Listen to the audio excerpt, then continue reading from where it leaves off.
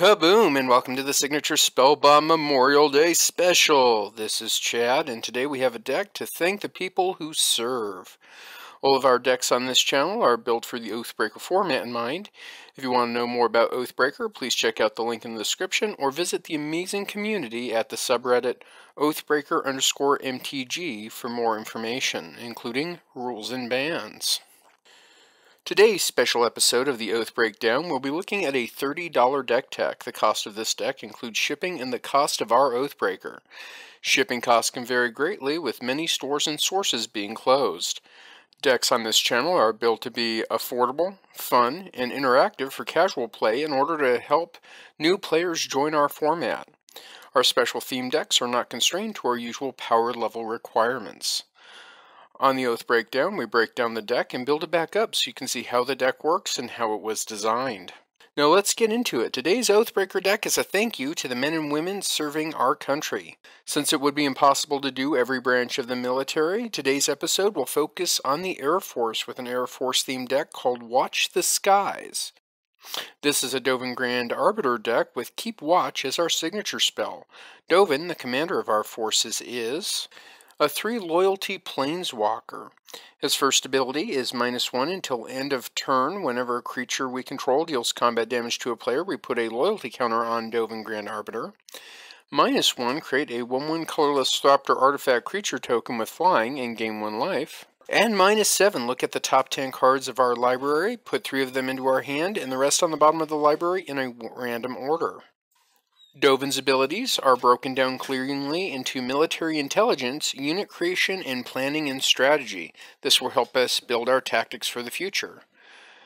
Just as a good leader should do, Dovin supports our main game plan.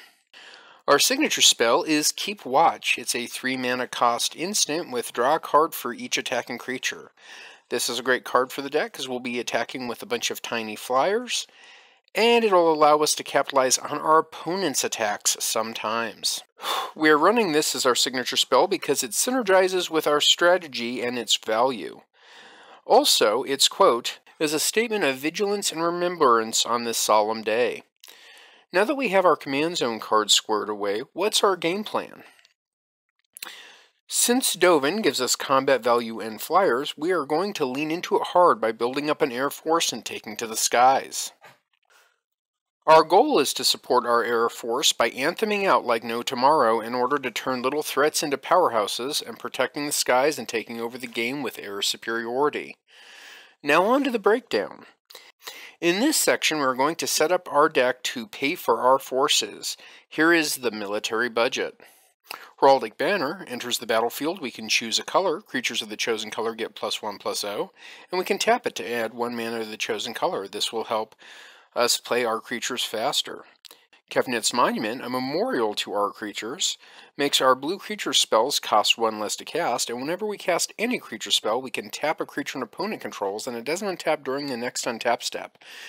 This is excellent because this allows us to control combat and keep some threats tapped down so they can't hurt us. But rather than trying to control combat, sometimes it's best to plan for the future, and we're going to do that in our next step, military intelligence. Fairy Seer, when it enters the battlefield, it's a 1/1 with flying that lets us scry 2, and that helps us set up our next couple draws as proper planning. Spectral Sailor has flash as a 1/1 with flying, and if we play 3 in a blue, we can draw a card. This incidental card draw will help us. It's nice to have little draw engines if we have extra mana laying around. Nightveil Sprite, for 2 mana, has flying 1/2, and when it attacks, we get to surveil. Again, being able to look at our top card and decide if we put it there or we put it in the trash can allows us to control the future a little bit. It's just good planning. Kefnit the Mindful is a 5/5 flying indestructible god creature. He can't attack or block unless we have 7 cards in our hand. And his ability to pay 3 and a blue to draw a card and then return a land we control to our owner's hand will help us do this if we ever need a big attacker or blocker. Loyal Drake is a 2/2 flying creature with Lieutenant. At the beginning of combat on our turn, if we control our commander, we get to draw a card. This is great incidental value. And Bite Nefasa, whenever a creature we control deals combat damage to a player, we get to draw a card. Also, for 1 in a blue, we can tap it, and creatures our opponents control attack this turn if able, again putting combat on our terms. Elite Guard Mage and Cloud Blazer are very similar when they enter the battlefield. Elite Guard Mage lets us gain 3 life and draw a card, and Elite Cloud Blazer lets us gain 2 life and draw 2 cards. Vespelark, for 2 and a white, is a 2/1 flying elemental creature. Whenever it leaves the battlefield, we can return target creature with power 1 or less from our graveyard to the battlefield. It also has Evoke for 1 and a white. Being able just to use this as a quick return spell is excellent, but it has limited value for us since we will be making our creatures big with anthems. Once we've kind of set up with our planning, now we need to properly maneuver in order to stay in the game in evasive maneuvers. Hypnotic Siren is a bestow creature. It's a 1/1 flyer, but if we enchant a creature with it, we gain control of it, and that creature will get +1/+1 in flying. This is a great way to turn an enemy creature into a friendly, and then we can swing with it at our opponents. Judge's Familiar can be sacrificed to counter target instant or sorcery spell unless its controller pays 1. And Remorseful Cleric can be sacrificed and we get to exile all cards from target players' graveyards. These are great creatures for helping us with certain types of decks and certain types of problems that may arise as we play. Chinjali's Sunwing is a 2/3 flying creature, and creatures our opponents control enter the battlefield tapped. Again, this is going to put combat on our terms, just as our next creature will. Magus of the Moat says creatures without flying can't attack. This guarantees our air superiority is pretty hard to deal with and also protects us from being hit back. Dovin, the Hand of Control, is a 5 loyalty planeswalker that reads, artifacts, instants, and sorcery spells your opponents cast cost 1 more to cast, and -1 until your next turn prevent all damage that would be dealt to and dealt by target permanent and opponent controls. This taxing effect and this very limited fog effect can help us in strange situations. Teo the Shield Mage is a 5 loyalty planeswalker that gives us hexproof and makes it harder for our opponents to target us. And for -2, he can give us a 0/3 blocker on the ground. He helps us fortify our positions. Disenchant will allow us to remove pesky artifacts or enchantments that may bog us down and keep us from attacking. And Negate will allow us to counter spells that may help an opponent storm off or otherwise win. Now on to some other removal. We have Generous Gift. It allows us to destroy any target permanent, and its controller will create a 3/3 green elephant creature token. This is often helpful for very problematic enchantments or planeswalkers that are keeping us from getting through. Oblation, we choose a target permanent, and that target permanent's owner, it's going to shuffle it into their library and draw 2 cards. In a pinch, we can use this to help ourselves, but mostly it's to get rid of things that are very hard for us to deal with. Depose and Deploy. The Depose side says we tap target creature and draw a card, getting us a little bit of value and getting maybe a blocker or attacker out of the way.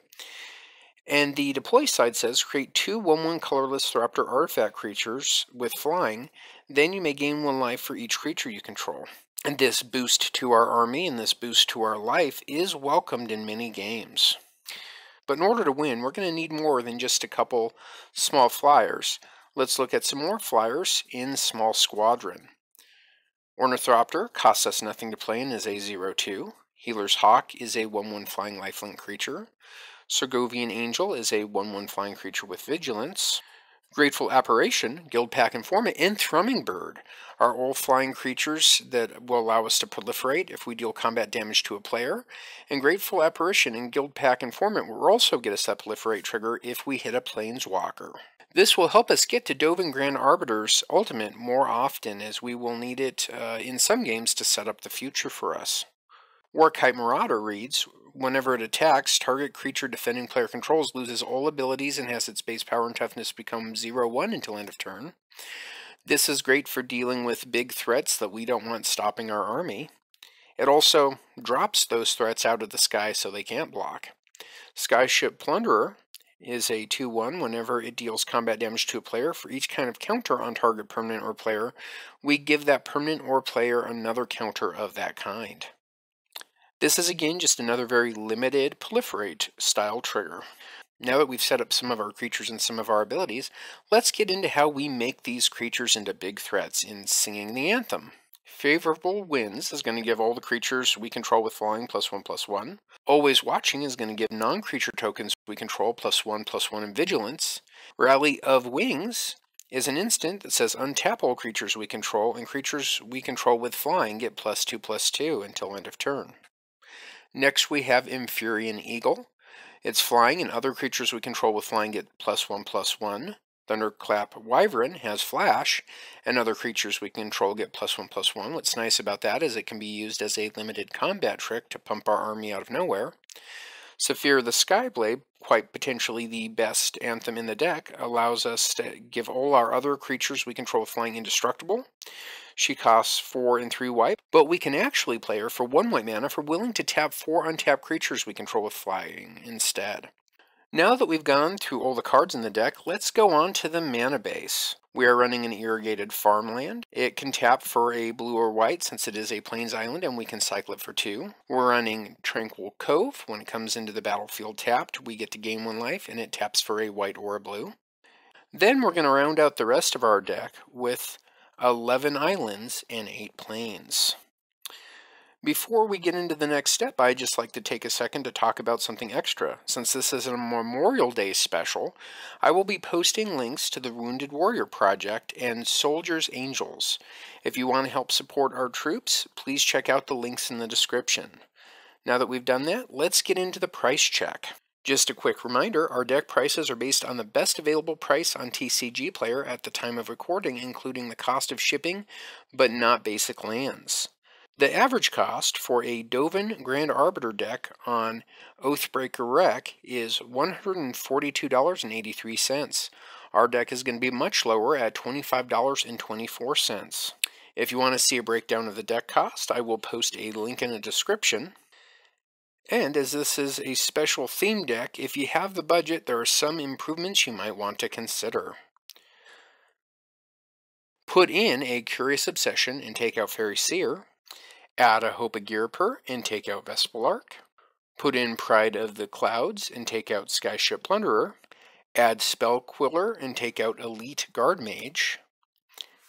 And add Gravitational Shift and take out the Empyrean Eagle.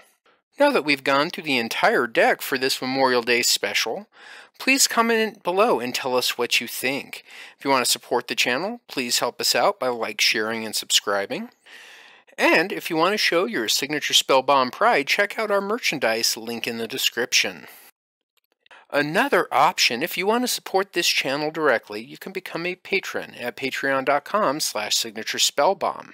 If you'd like to work with Signature Spellbomb, you can connect with us at any of the social media things listed here. And finally, I'd just like to once more thank all of our viewers. I can't do this without you, and I wouldn't.